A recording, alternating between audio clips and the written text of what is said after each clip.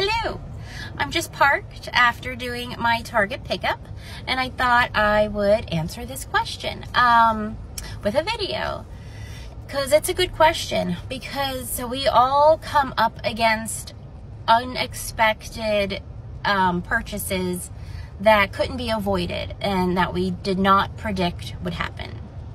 I want to preface this video with I am not a budgeting financial expert guru, anything like that. I'm just somebody who has been running the family budget since 2010. And before that, I took over my parents' budget and finances when I was 16. So this is just real world experience. I've taken from, other experts out there, and then we just created a system, and yeah, that's just our own. So what this comment is in response to is when we lost power on like October 1st, that night before through October 1st, we lost power for 13 hours, and we lost 90% of what was in our refrigerator. So I was going to have a grocery, trip to make anyway for the week. But there was probably maybe $100 worth of food we bought that we were not anticipating we needed to buy, because we didn't need it until we lost the power.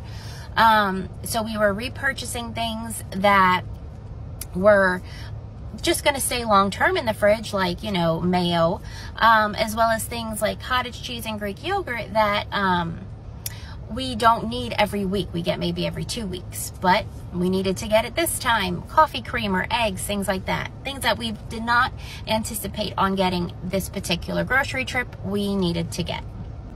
It's also hard because this was the first grocery trip of October. I budget monthly.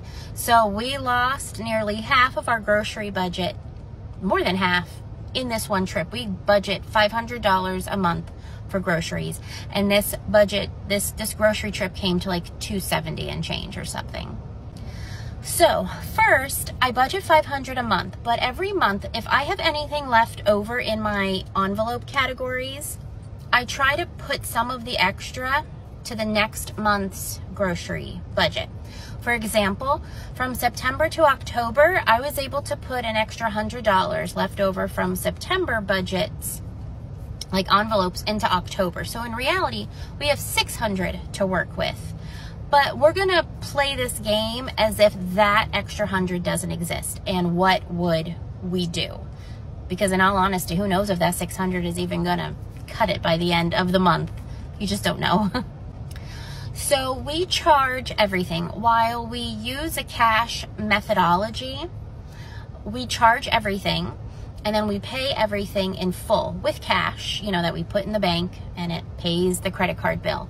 But every morning, I check the credit card bill, and I note any charges and where they come from in our categories. So I keep track of how much is being spent in our categories, like groceries, gas, cat food, things like that.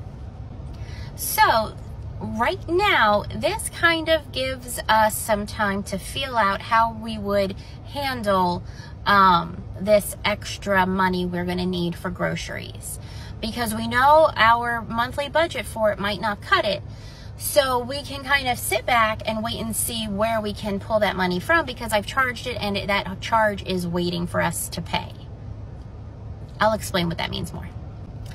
So in our case, we have two options, and this is our case. This isn't anybody else's case. We have two options. One, we can take any money that goes over in groceries because of the $100 or more we had to spend in recouping what we lost. We can take that money from our emergency fund.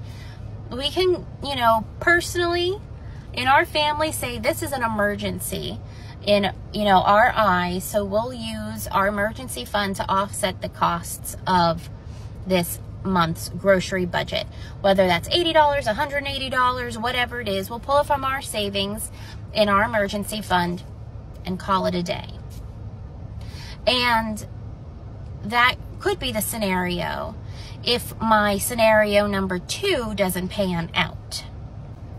Money is fluid. We tell it what to do. I'm going to put this amount in this category. I'm putting this amount in this category.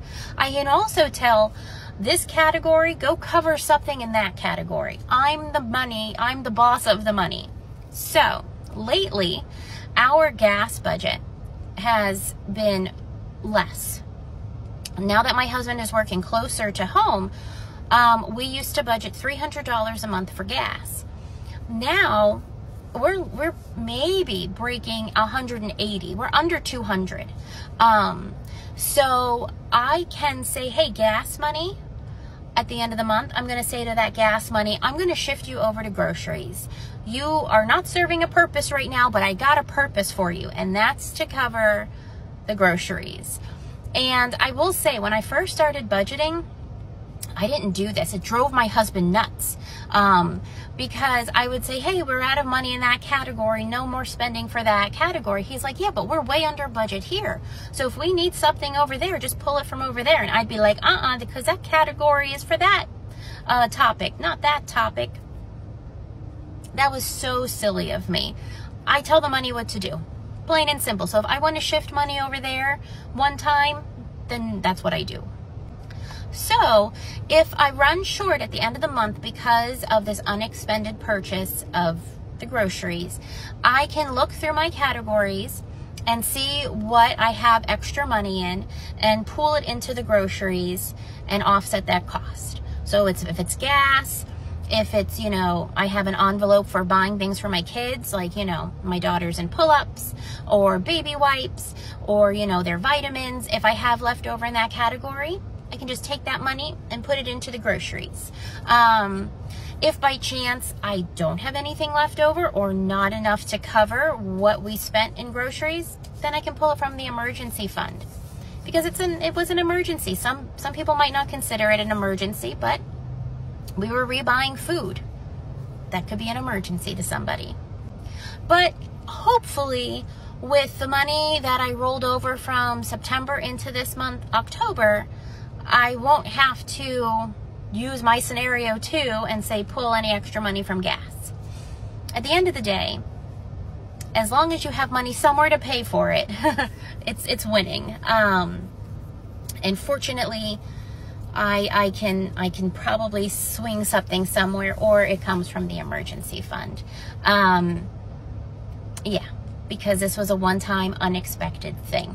That wasn't anybody's fault. It's not like we walked through Aldi going on a shopping spree. This was, oh my gosh, we lost all of our creamer and all of our eggs and all of our dairy and all of our deli meat and all of our food leftovers for dinner that we were planning on eating. It was out of our control. So I hope that makes sense. That's just how we're going to handle this particular situation. Yeah. And if you have any other questions, or if any of this didn't make sense, please let me know so I can try to clarify for you, whether I type clarify it or I do a follow-up video. But yeah, I hope you're doing well. Thank you for asking this question. I know sometimes asking questions about how people spend their money or how people, handle a financial situation, it can make people feel embarrassed, or they're afraid they're going to offend. But please don't be embarrassed, and I'm not offended. It's a good question. And sometimes we just have to hear real world answers that don't come from a financial popular guru. Sometimes it just helps to hear somebody else, your average Joe, you know what I mean? So yeah, thank you for asking that question. I hope you're doing well, and I'll talk to you later. Bye.